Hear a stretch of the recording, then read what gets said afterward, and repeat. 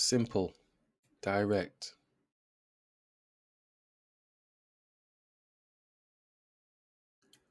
Moves to remove pieces from the board strategically. And the massive thing is that strategically. When the fancy dancing starts happening, that's when you say to yourself, they're actually still looking to get my pieces off the board, but they're just doing a fancier way of doing it. If I can simplify that method, then I'm on to a winner. That's the idea. So this rook now is facing our queen. We don't like the apples, but our bishop is not developed at the minute. So let's just bring the bishop here, because there's going to be some type of attack here trying to get our queen. At the minute, I'm believing it's going to be okay. Oh, maybe that was supposed to move down a lot more. So we'll go on castle. So they're X-raying. Well, they're basically attacking the knight now. It looks like it's a little bit late to the party. So we're going to attack the bishop, see what he wants. Let the queen have this pawn. So it's greedy munching. All you need to focus on is attacking the higher pieces with the lesser pieces and removing them from the board when you can. We're still conscious that this rook is looking to get the queen. This is why they're moving so fast. Going to hit their queen. Our rook is defending the rook at the moment.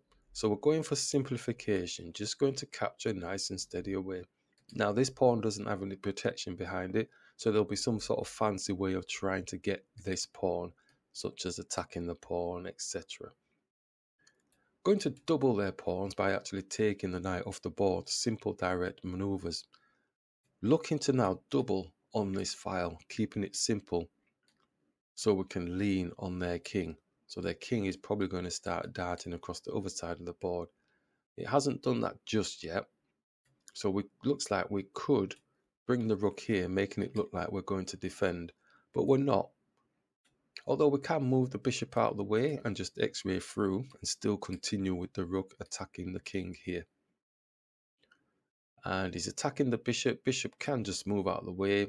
If he's attacking it again, we can just move it out of the way. So that's no problems. Probably adds a bit more weight to the rook getting to this position.